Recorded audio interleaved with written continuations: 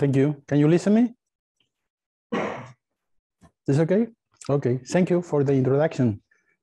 Hello again.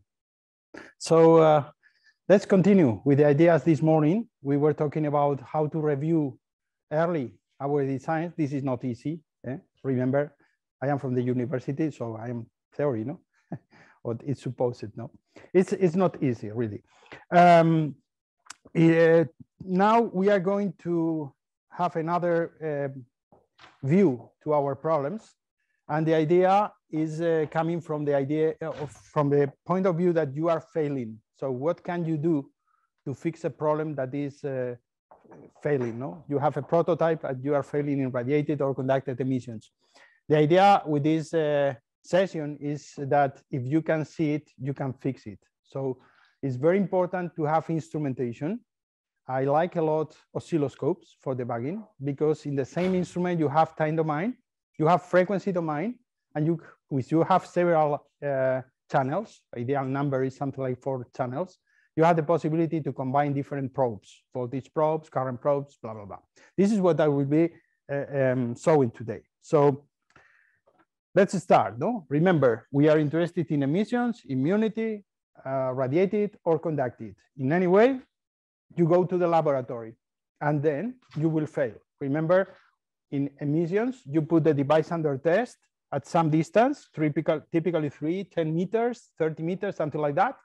You put an antenna, and this antenna will be measuring the electric field. Typically, antennas are with rods, not loops. If the antenna is measuring with rods, they are measuring electric field. It's not necessary to measure magnetic field. Why? Because you are in the far field, and the ratio between the electric and the magnetic field in the far field is 377 ohms. It's a constant in the far field. In the near field, it's different. When we are in some distance, something like, for example, lambda over 6. The distance between the near and the far field from the EMI point of view, not from the electromagnetic point of view, that is more complicated. You need to analyze the system from Maxwell theory, no? But this is a good number to consider when you are in the far or in the near field. So we are measuring electric field, and what we get in the instrument is a voltage over some kind of impedance that typically is 50 ohms, the input impedance of your spectrum analyzer or your EMI receiver or your oscilloscope, okay?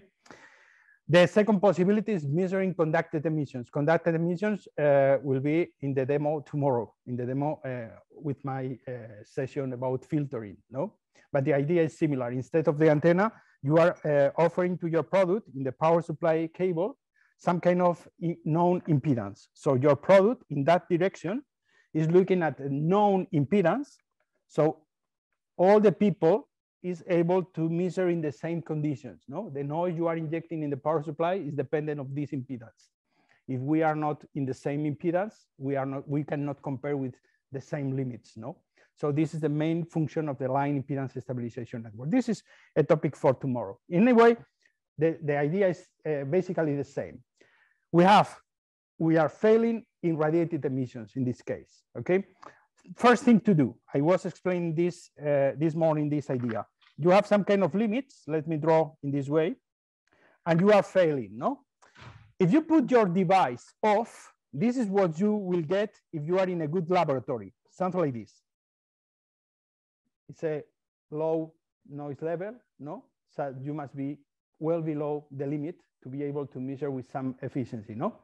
If you go with the marker to some specific peak, you will find here something like, I don't know, this is 100. So let's say this is 140.0000 megahertz. So it's very easy to consider that when you see a lot of zeros, this is coming from a crystal. It's very difficult to create this frequency with parasitic oscillations or with some kind of resonance, no? So you look at your circuit and you say, oh, I have a clock that is 50 megahertz, 60 megahertz, and this is one of the harmonics that is being radiated. But sometimes this is not so easy. Sometimes you will get some frequency over the limits, 20 dBs, 30 dBs, something like that, 101.345 megahertz. And this frequency is not in your design. Remember, one possibility, A, is that you have resonance. You have inductance, you have capacitance, there is no losses. So typically the solution is to introduce some snubber, some ferrite, or something like that to kill the resonance, to dump the resonance. The other possibility, remember, is to have a parasitic oscillator. When you have a parasitic oscillator, when you have gain and you have feedback. So for example, you have a DC-DC converter and you do the layout of the input and the output trace is one close to the other, and then you create this parasitic feedback. And it's a typical problem related with the layout of your traces or the layout of your cables, no? But you don't know where this energy was created. It's in the display section, it's in the DC-DC converter, it's in the microcontroller board, the power electronics, I don't know. So we need to find some a strategy to find where the signal was created. If you are in a small company and you work trying to solve a problem and you are here, you will say, we pass. This is dangerous. My recommendation is to be, I don't know, at least 6 dBs below the limit, because there is a lot of differences between different laboratories, different instruments, different days, no? With the same prototype. So this is because EMI is so crazy, no? So I go to the laboratory with my product. This is my product, okay? It's a sealed box because where I have slots and apertures for ventilation, and I have cables. I have only one, is the power supply cable. And inside I have electronic circuits.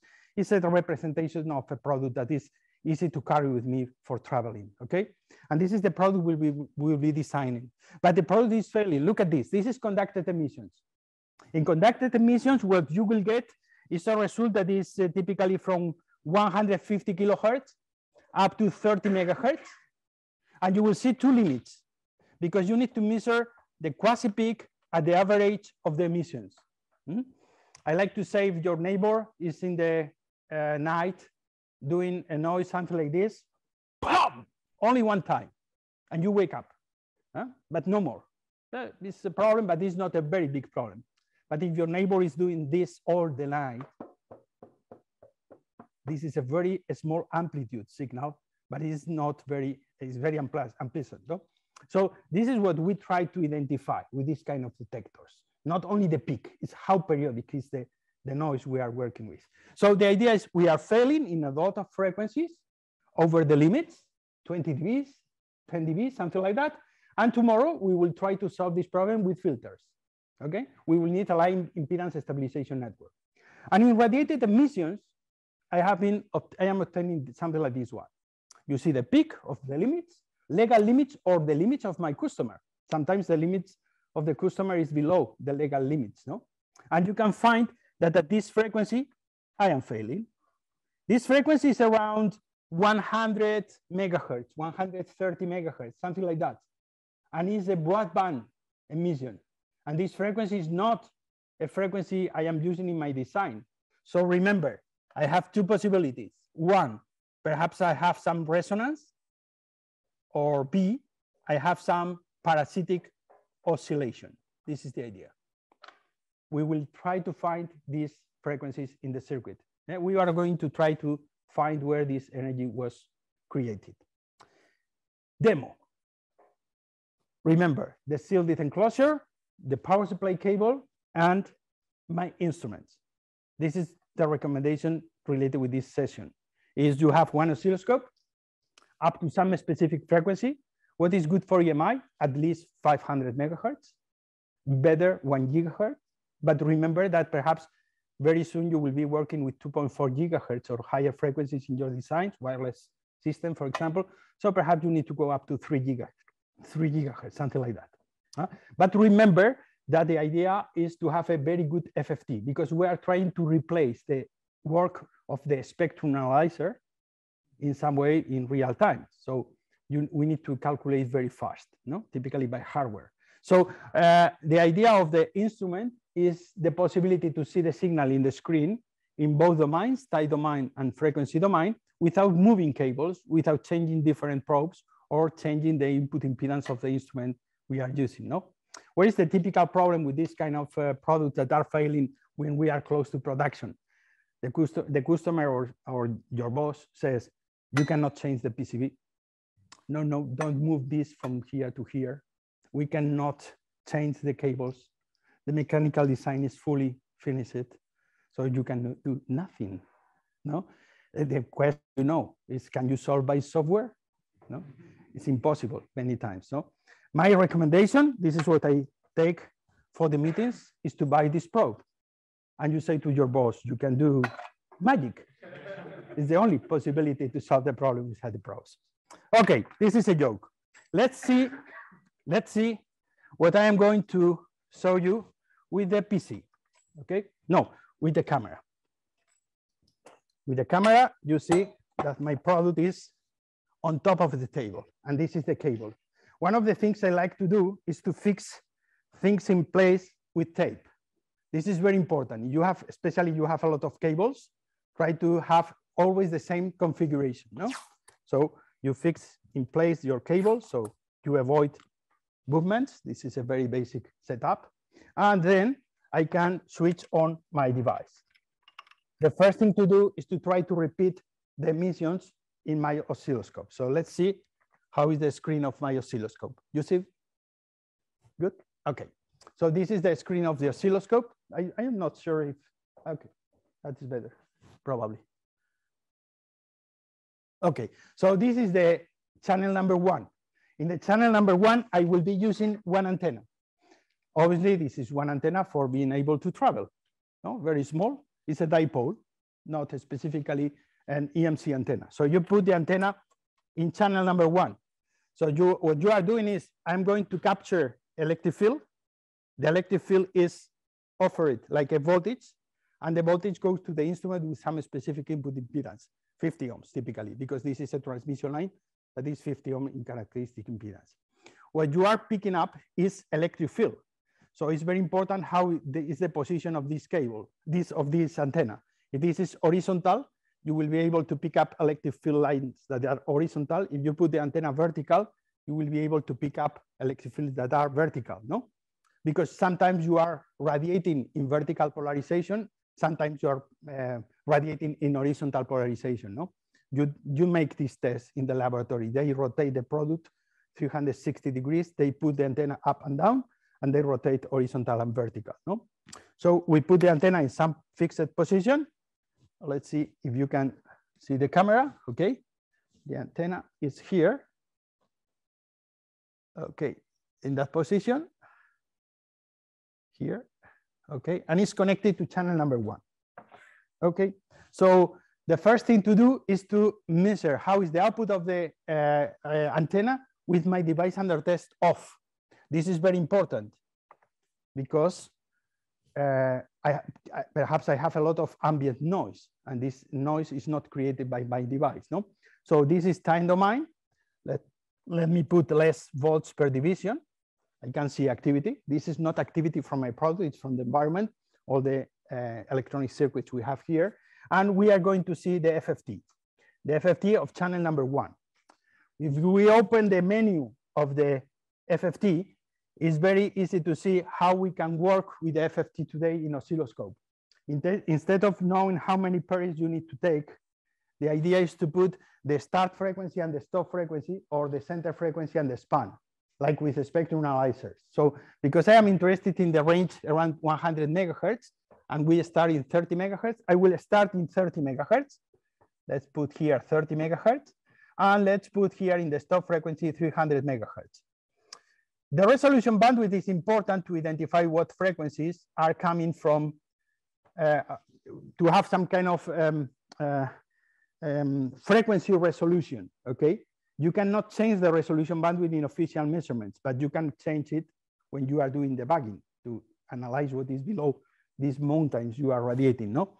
Let me increase the intensity of the trace so you can see better. Let me go here. No, this is not the menu. Let's go here, settings, the persistence, and then we increase the intensity. This is only to have a better picture for the screen, okay? So this noise is not created by me. Let me switch on my device.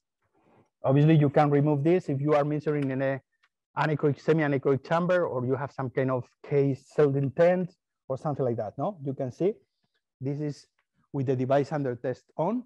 This is with the device under test off. Obviously, if you are in a laboratory like this one, you will have a quiet area and debugging is easier. But you can see that in the area of 100 megahertz is this area here. When I switch, obviously it's the area of, we have the FM broadcasting radio, no, 88 to 108 megahertz. In this area, you will see an increase in emissions that is related with the activity in my circuit and my failure. Right? Really, you can identify I have a lot of peaks inside of this mountain. No? So this is the area of interest for me because I am failing in this area. So the idea is I am radiating. So if you go to the system, you are evaluating who can be radiating: the PCB, the metallic enclosure, or the cable. What do you think? The cable. Why, how do you think about this? The idea is very simple. You think at what frequency you are failing, no? Oh, sorry. Oh. The gas. Don't worry, don't worry. Okay, at what frequency you are failing? Let's see. Is 100 megahertz? Remember from this morning, 100 megahertz is a size that is 300 over 100.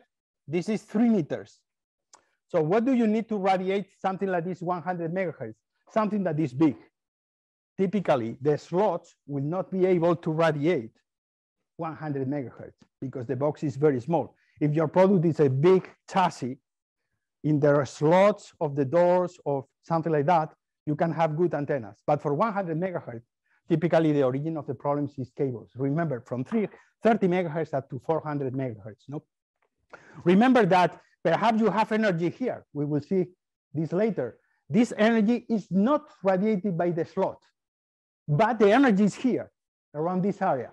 So the possibility to have a cable that is going on top of the slot or close to the slot, so the cable pick up the noise and re-radiate is high. That is because it's so important to avoid cables going close to the slot, internally and externally. Both situations are dangerous. Okay, the same for immunity. If you inject noise, this slot will not be a good opening for very low frequency signals, and you will need higher frequencies to go inside of the problem. So I'm going to consider that is the cable. No? Later I will be using needle probes. So what kind of cables you need to check? You need to check cables that are vertical or horizontal. Okay, if your product is failing in horizontal polarization, the idea is that if this is your product that is on top of the table, probably the problem is coming from the vertical cable. Oh, sorry. If you are failing in vertical polarization, look for vertical cables. Okay, this is the idea. Because in this way, you are injecting current in the cable, and the current in the cable is creating a vertical electric field. If you are failing in horizontal polarization, look for horizontal cables. That is the situation typically when your product has another unit and they are connected with a cable that is on top of the table. This is a general rule to consider, no? Another possibility to think, looking at the screen here. If the cable is radiating, the cable is passive. It's a passive system. So the only possibility to radiate is that you are exciting the cable. And you have two possibilities to excite. The first possibility is what we call the differential mode currents. So it's current that is going in the red wire and is returning through the black wire. This is not a problem typically. Why? Because the two wires are one close to the other. What is very dangerous is if you do something like this. No? If you create a loop, the problem is that the loop will radiate. At this point, I have a magnetic field that is created by this cable and another magnetic field that is created by this cable. They are different distance with the same current, so the magnetic field here is not canceled. If you put the two wires one close to the other, that means there is no loop. There is cancellation at some distance. So typically, you can have amps of current and you will not have a good radiation at distance, okay? The other possibility is common mode current. the common mode current is going through the two wires at the same time. I have seen products where there is only one wire, the red wire. This is very dangerous. Why? They are using the chassis for the return path. So the loop is totally uncontrolled, okay? Always you need to have two wires. So one wire is the forward path, the other is the return path. So if we consider that this is the origin of my emissions, what I am going to check is how is the current I see in this cable. So I go to my current probe. This is the current probe. The current probe, the accessories I am using are in the slides. So you will receive a copy of the slides. So in the slides, you have the model, bandwidth, things like that, no? So what I recommend about probes, the probes must be able to be open. If you buy probes that are closed, the problem is that sometimes the connector don't go through the hole and you will not be able to measure currents, okay? So you open and the output of the probe is a voltage. The voltage that I have here is proportional to the current I am measuring here. And the ratio between the current and the voltage is what we call the conversion factor, the current probe factor, blah, blah, blah. There is different names. Usually you have this from a calibration process and you have this information from the manufacturer, okay? This is when you are interested in measuring how much current you have. If not, you don't need to know this factor, because in this way, you measure the current without the ferrite and you measure the current with the ferrite. And the idea is that you see the difference, no? What is really what you are working for. So let's put the current probe around the cable this way and go to the channel number 2. An important thing, in radio frequency, the current is not the same here and here than here. If you go to the school to learn about high frequency effects, you will see something like this. In low frequency, the professor says current or voltage is a function of time. So for the low frequency people, you have two wires, and I have here 100 milliamps. Here I have 100 milliamps. The value is exactly the same in the same instant, no? If the value is going up and down, it's going up and down at the same time in all the position of the wire. But if you go to learn radio frequency, you will learn that the current is a function of position and time. So while in this current, I have here, while in this wire, the current is going from 0 to 100 milliamps, perhaps in this point is going from 0 to 200 milliamps, and at this point is always 0 milliamps. So what happened with Murphy's law? That you will put the current probe here. If you put the current probe in a position of the cable where current is always 0, you will say, or you will think there is no current in this cable. So it's important to move, okay? You are looking something that is the maximum, or you are looking for a position that, and then you will not move the probe, no? So if I select this position, I will not move the probe in my next steps. Why the probe is here and that is here? Because in the next part of the demo, I am going to introduce here a ferrite. So you put a ferrite here, and to put the ferrite here, you move the current probe. The difference is because the ferrite and the movement of the current probe. Another important thing is to make a mule experiment. So you open the probe and you put the probe here without going around the cable, and the output must be 0. If not, the current probe or the cable is picking up noise. Typically in power electronics, you will have a strong DVDT, and you can have noise that is not in the wire. It is being captured by the setup, by the measurement setup. So when you have, or when you are sure that it's not this kind of problem, you put the current probe and you measure. Something that is interesting. If you measure in these cables more than 15 microamps, then you are in danger. With more than 15 microamps at 3 meters, in a typical length of cables from 1 meter to 3 meters, the electric field is higher than the legal regulations. So this is something that you can do in your prototypes. If you measure the current probe with the current probe, the common mode current, and in some cable you have more than 50 microamps, don't go to the laboratory. Try to reduce this energy, okay?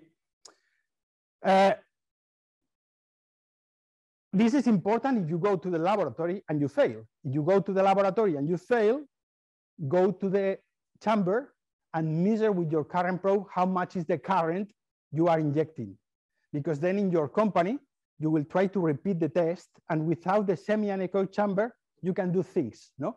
Because you can measure, you can try to repeat the same current magnitude, and then you start working to reduce, I don't know, 20 dBs this current. If this current is reduced in 20 dBs, the electric field at 3 meters will be reduced in 20 dBs, no? They are proportional. This is the idea. So let's see how is the picture of my, let's see. No. Okay. Sorry, it was disconnected. What happened here? Why is not? Okay, don't worry. I have another possibility to connect. This is the problem with real demos, no? In MATLAB, all is working, or in PowerPoint. Okay, this is the screen of the oscilloscope. So let me activate channel number 2. It's in green color. So we put here. What is this? This is the time domain signal from my current probe. This is the time domain signal from my antenna. Okay, let me plot the FFT of the current probe. FFT of channel number 2, and we put here to compare, and then let's go here and to change the start frequency to 30 megahertz, the stop frequency to 300 megahertz, and then the resolution bandwidth to 100 kilohertz. And then we switch off. Look at this. This is very similar, not specifically the same, no? If you switch off your product, what happens? If you switch off your product, you will detect in the cable activity, because the cable is a good antenna for picking up signals. It's receiving the FM band. You can see here, 88 to 108. This is the problem when you are failing in immunity, radiated immunity, because the cable is picking up this signal from the antenna, and then it's introducing this signal in your product, and then you will fail, okay? But now you can see that when my product is on, I have the possibility to identify some kind of current here that is proportional to the electric field I am radiating. And usually it's easier to measure with the current probe because the antenna is very sensitive to the possibility to have my body, metal elements or something like that close to the antenna. The current probe output is usually more stable, okay? So how is your main consideration now? Is to look at this current, and if you are failing in electric field 20 dBs over the limits, you make changes in your design to reduce this current 20 dBs. You can change the software, you can change filtering, you can change switching slower. I don't know what your product is able to apply. Okay, well, how you select the ferrite? This is the idea. The most important thing to understand with the ferrite is that when you are using a ferrite, you are introducing impedance. If you put a ferrite in a circuit, you are introducing impedance. In my case, because let me draw in this way. Let me draw. This is the red color wire. This is the black color wire. This is my power supply cable. Let me copy this one. Copy. Let me paste. And let me paste. You have three possibilities. One possibility, oops, sorry. One possibility is that you put the ferrite here. Other possibility here or in the black wire. The other possibility is to put the two ferrites in the two wires. And the final possibility is to introduce a ferrite around the two wires. No? Remember, what you are trying to do is something like this. If you are radiating, it's because you have one arm of your dipole, of your monopole. You have a voltage that is in point A, and this voltage is related to some specific radiation surface, no? The ground plane of your PCB, the chassis of your product, or something like that. So why are you radiating? You are radiating because you are injecting signal in your monopole. So one possibility to reduce the emissions is to reduce the length of the wire. Impossible. Another possibility is to kill the voltage. If you convert the voltage between A and B equal to 0, there is no radiation. This is related with the design of the PCB and how the cable is connected to the PCB. Not possible here in my demo. The other possibility is to introduce impedance here. And this impedance reduce the current you are injecting. This is the idea. So you will go to your, let me see if I have here, let me see. No, it's not here. You go to your ferrite kit and you try to go to a ferrite that is doing something like this. This is impedance versus frequency. And the ferrite from your preferred manufacturer will do something like this. This is the impedance module, no? Let's see, let's consider that this is the frequency of my problem. I will take this ferrite because the maximum of impedance is at the frequency I want to kill. The other two ferrites are not useful for me. And I discover that this impedance is something like 600 ohms. So what is this 600 ohms impedance? If you look at the data sheet of your manufacturer, you will see something like this. This is the reactive part of the ferrite, and this is the resistive part of the ferrite.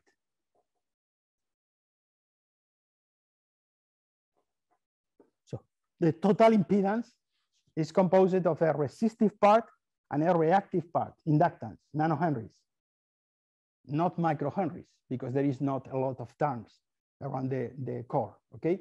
So what you are interested is in the resistive part. Why? Because when you are filtering with inductors and capacitors, the noise don't disappear.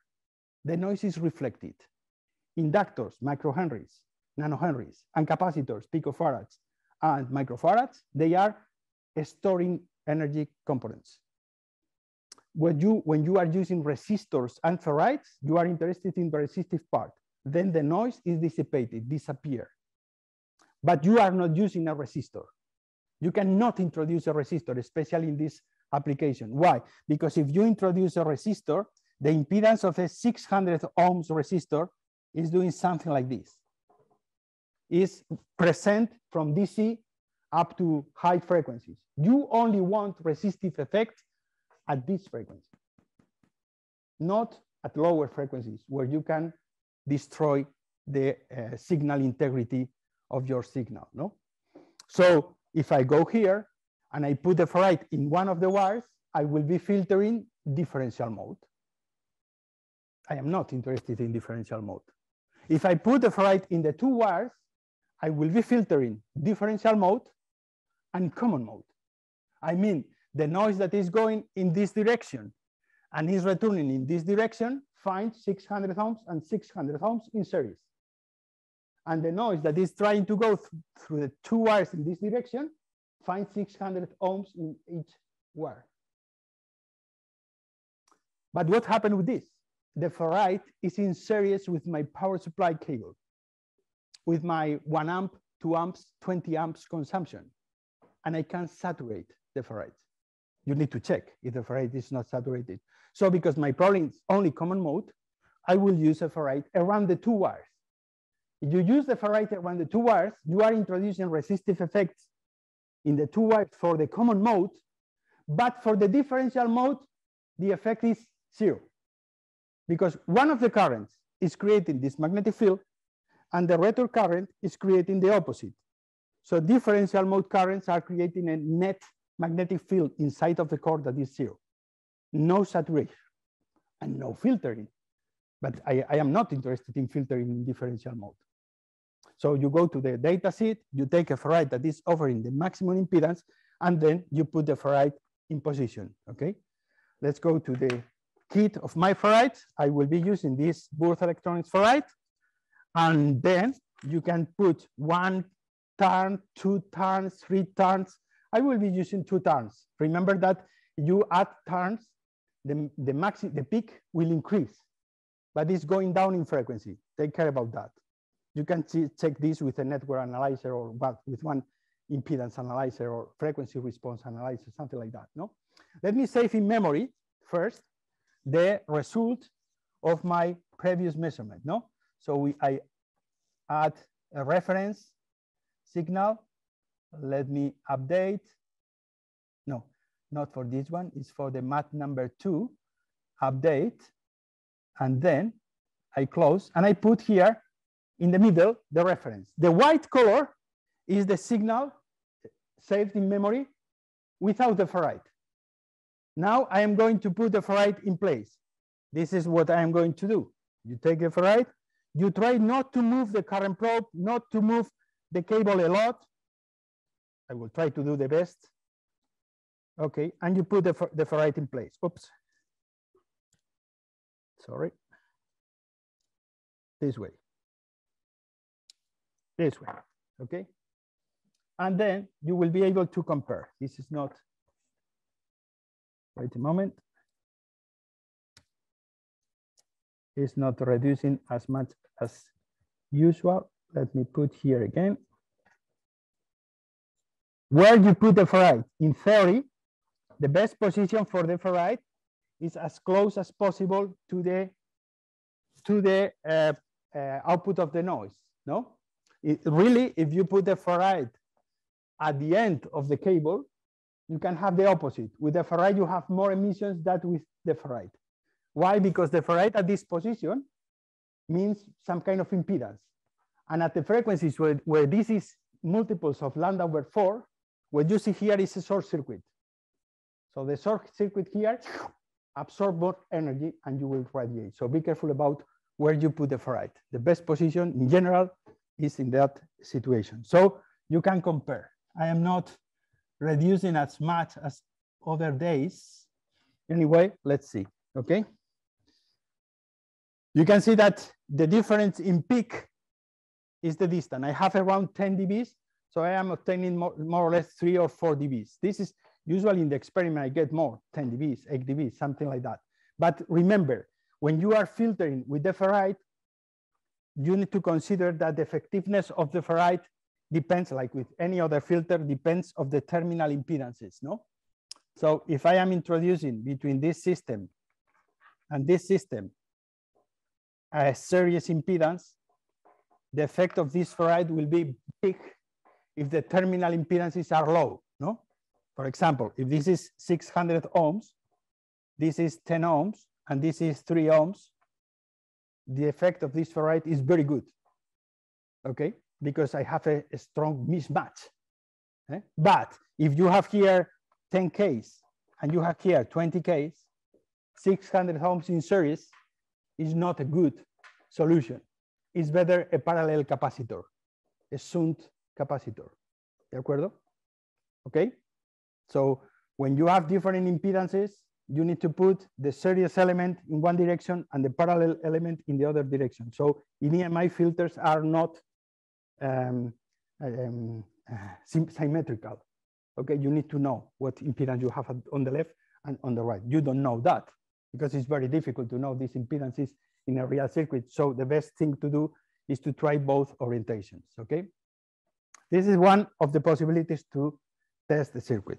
So now, in the next step, you can be interested in finding the problem with near-field probes. You need to go to this slide to understand the idea. Let's go here to one of my previous slides, this one.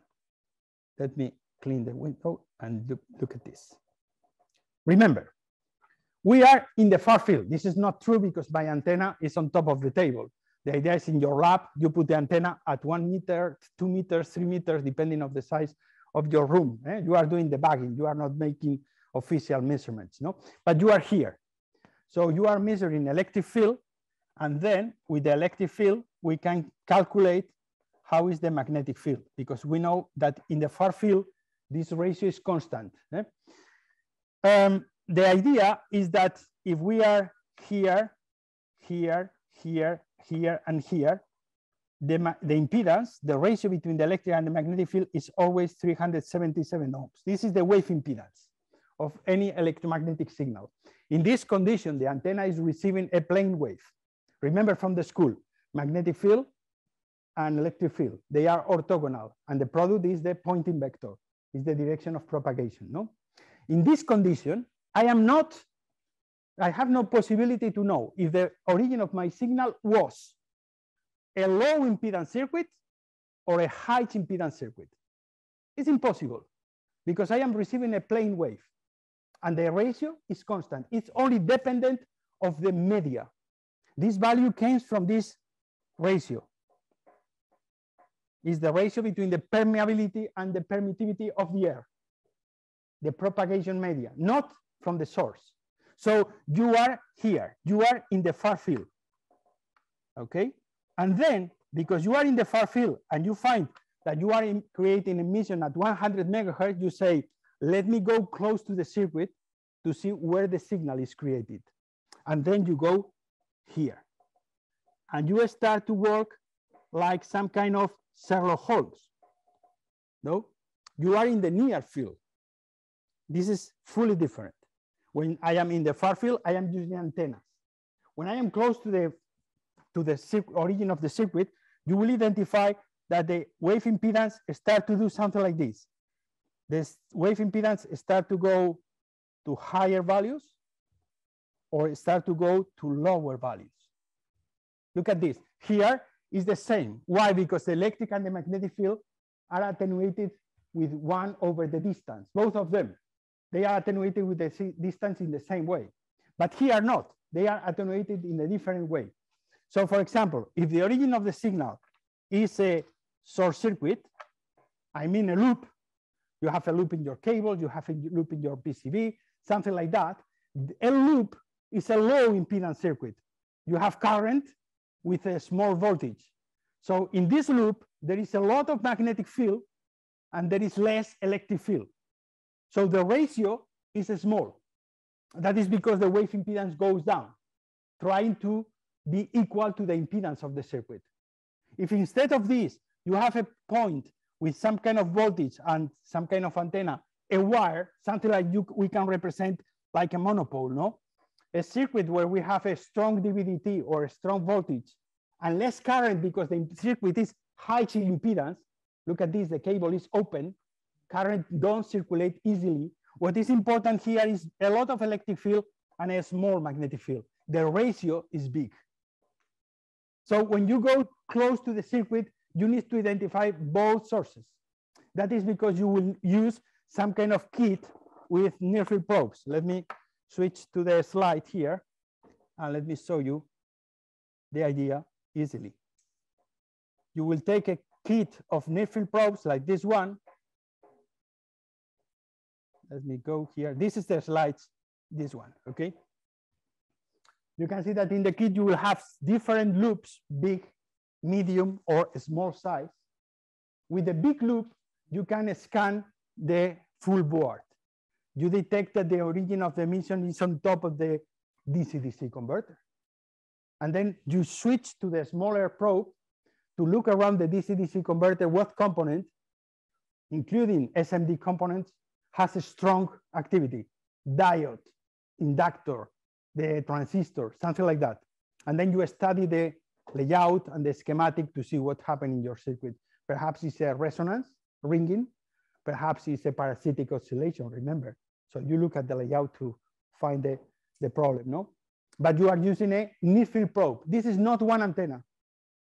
Antenna is when I am in the far field. This is a system to pick up magnetic fields. If the system is high in impedance, with this probe, you will not pick up signals. You need to switch to the electric field probe. That usually is a small tip, a small bowl, or a small flat area to pick up electric field lines. The output of these probes is the derivative of the current in the circuit. The output of this loop is the derivative of this probe is the derivative of the voltage in your circuit. So you have the possibility to integrate. You will see the current or the voltage in your circuit without touching, without loading.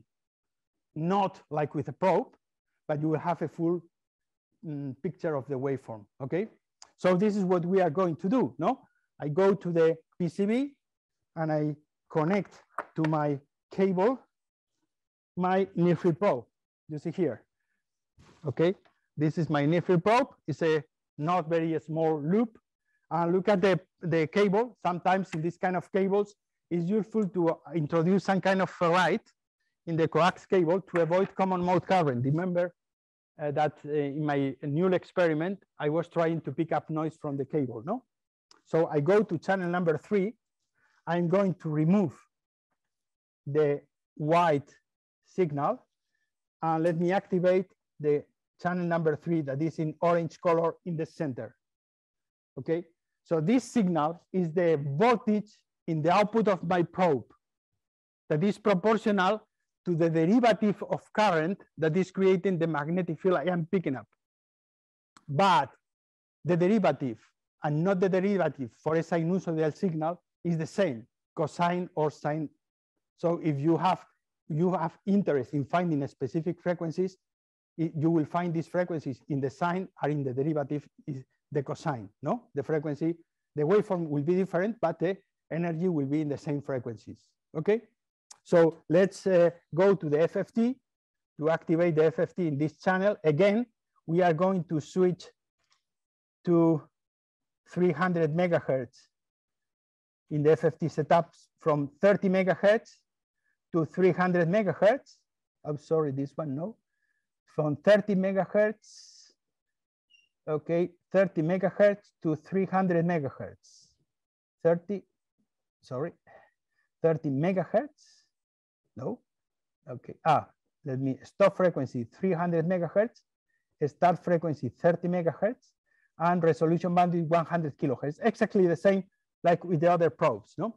I am far from the circuit. If I go close to the circuit, something like this, okay, I'm going to do this. Let me remove the cable. Sorry, the ferrite from the cable, okay? And then I'm going to do something like this, no? I'm going to put the ferrite, the probe here. I will be on top of the slot and I will be scanning the seams or the apertures in the mechanical enclosure. This is one way to check you have leakage at some frequencies, no? So let's switch to the PC. And you can see when I go close to the circuit, the signal in the middle increase in size, and you will find the origin of the emissions in the cable. We can go on top of the enclosure. There is no big emissions here, and we can go around the perimeter of the box. There is no strong activity. Let me do something like this. Let me go to the camera. Let me open, and you will see a power supply and a fan. It's a 12 volts fan, nothing more. It's a DC-DC converter, our enemies in EMI. And let's do this. Look at this. I am going to put the cable from the fan and the cable from the power supply in this position. Look at this. They are close to the top of the box. So when I put the cover, these wires will be close to the ventilation holes, okay? You have seen that there is no activity in that position. Let me put this here and let me go with this.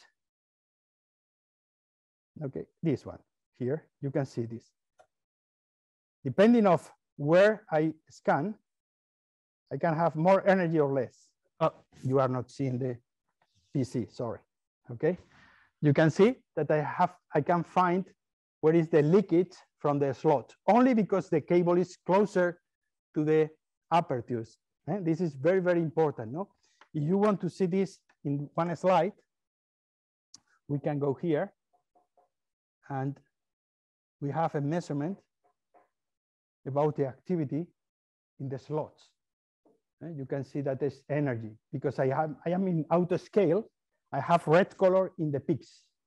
But if I, instead of scanning the board, I scan the board and the cable, you can see I have this. The red color in the slots is reduced, but I have energy. But the red color appears in the cable. So the energy is going through the cable and the cable is radiating the energy. So it's very important to have a good filter exactly where the cable goes out to the world, no? So the cable is not able to radiate the energy. Remember, basically in common mode. Some question? No? Okay, so let's go to the last idea. The last idea is to be able to find how the energy is being created in my circuit. So I open my box this way. Let me remove the cables so you can see with the camera.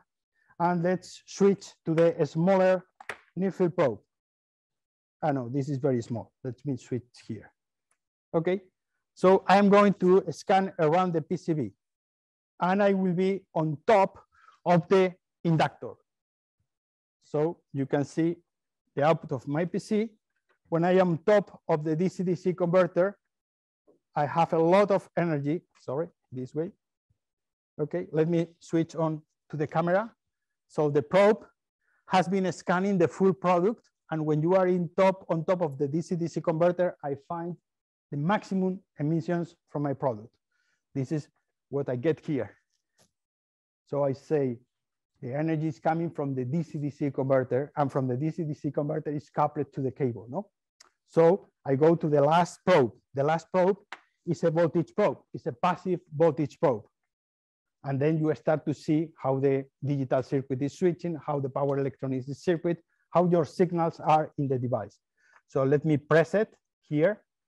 Let me connect the probe in channel number 1. And let me connect the probe to the circuit. I'm going to do in this way. Okay. Later I will explain this one. This is the switching activity of my circuit.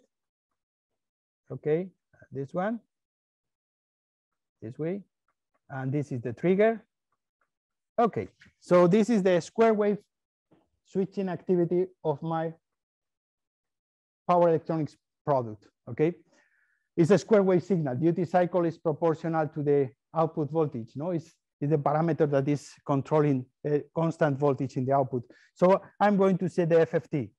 I like to see always the time domain and the frequency domain of my signals. So we go from DC up to, I don't know, 300 megahertz, and with a resolution bandwidth of 100 kilohertz.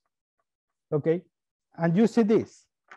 You see that for a square wave signal, what you have is even and odd harmonics that are reducing the amplitude as you go high in frequency to the infinite, no?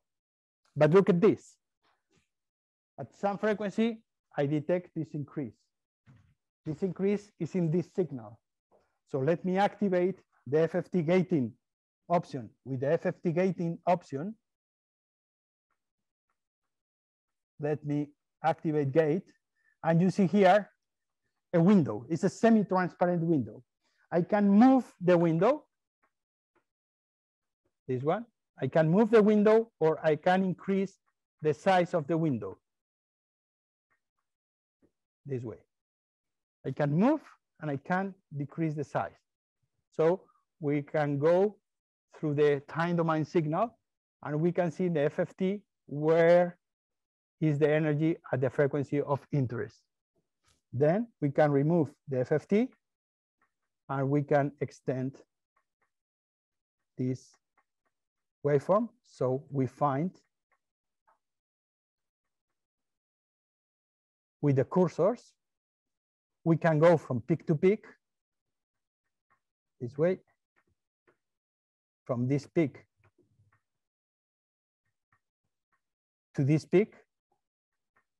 Okay, and you can find that the distance between the two peaks is 120 megahertz. This is the ringing, that is the origin of the problem. So the origin of the problem was a resonance.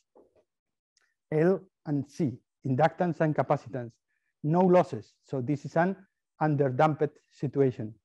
If you introduce a snubber, a ferrite, or losses in general, perhaps you solve the problem. You need to check the behavior of the DC-DC converter, the efficiency, things like that.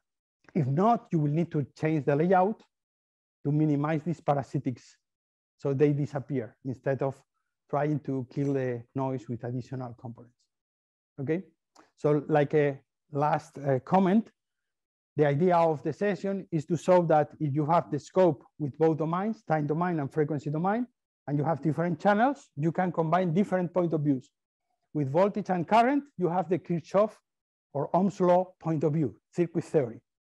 With the electric and the magnetic fields with near-field probes, you have the point of view of Maxwell. And with the antennas, you have the same point of view of Maxwell, but in the far field. With all of them, you have the possibility to analyze where you have the problems and to try if your solutions can be interesting to go again to the laboratory for measurement. That's all. I think it's on time, no? Yes. Some question, no? Yeah, thank you very much, Arturo. So I want to remind everyone that we're recording this session and it will be available in a few days. It will be sent via email. We will also send you the slide deck of this presentation. I also want to remind you that you can ask questions via the Q&A button at the bottom of the Zoom webinar interface. Please type in any questions that you might have. So we will start now with the questions from our audience we have here on site at our MPS location. Are there any questions?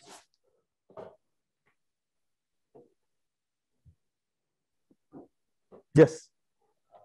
In some of the experiments I observed, antenna is vertical, sorry, antenna is horizontal, and harness is very much influencing. But see, as you said, like when they're in line to each other, we can see more emissions. Sometimes in vertical, I see more compared to horizontal. So what is the phenomenon? I don't know your product, but if you detect a lot of vertical activity, there is no vertical cables. Probably you have the power supply cable in vertical. No? Only horizontal. So you have a big, at what frequency? It's maybe in FM band. FM band, 100 megahertz. So your product is big in size? Small one. Is it small? Yeah. Oh. So in theory, if the product is big, you need to look for, but it's long in this way? Yeah. So it's the horizontal slot. That is the problem. So when you have a problem in emissions, let me switch here to draw.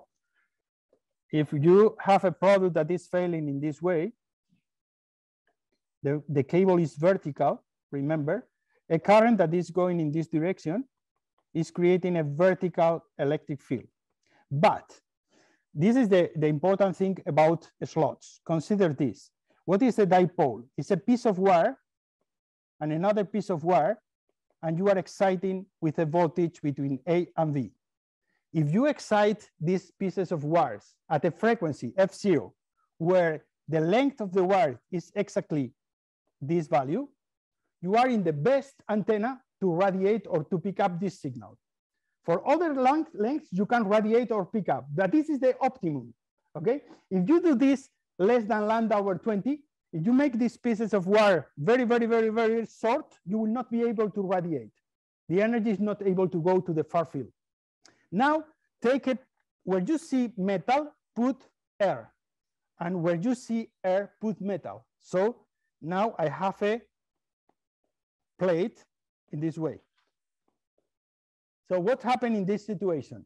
When you are radiating energy from your product, from your circuit, your cable, your PCB, you are exciting the metal plate with currents. And these currents cannot flow like they want. this slot is impedance. So you have current and you have impedance between A and V. The idea is that you have a voltage between A and V. This voltage can be measured. You can measure here the voltage and you will see that this maximum. The voltage here, you will see that is 0. And the voltage here, you will see that is 0. It's the opposite here. The current here is 0, the current here is 0, and the current here is maximum. So in this situation, what you have is a voltage between A and V. So the electric field between A and V is vertical. And the magnetic field, like you can do with your right hand rule, is horizontal. So the pointing vector goes perpendicular to the slot. But look at the electric field, it's vertical. So when you are failing in vertical polarization, in general, you look for vertical slots, vertical cables, or horizontal slots. So if your product is on top of a table with the cables are horizontal, and you have a slot that is, in your case, 100 megahertz, means that lambda over 2 is around 1.5 meters. Perhaps it's not so big, no? The slot. The cable between the cable and the ground table, together with the capacitance between the PCB and the ground plane, is acting like a sludge. Like a loop? Yeah. Ah, but this is the different. The cable is not close to the chassis, close to the metal plate. It is 55 centimeters in the automotive testing. The cable is 5 centimeters from the ground plane. No, but I mean, but the electric field will be horizontal anyway. No, the loop which is formed by the cable, yeah, and the ground plane. Yes, I understand. But I am trying to understand where is coming the vertical activity in your problem, no? So that is because I am trying to find the possibility to have a slot in your enclosure that is horizontal. Because if you have a slot that is horizontal, the electric field is vertical. This is the idea, okay? Okay. More?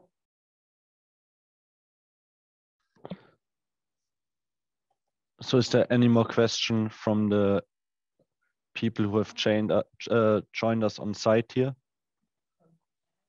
Yes.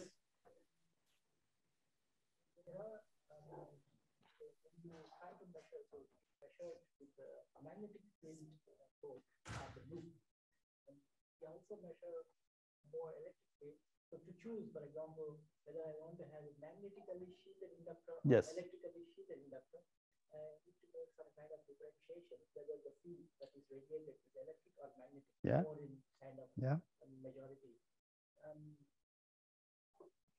Is it possible to measure with electric field probe and differentiate field?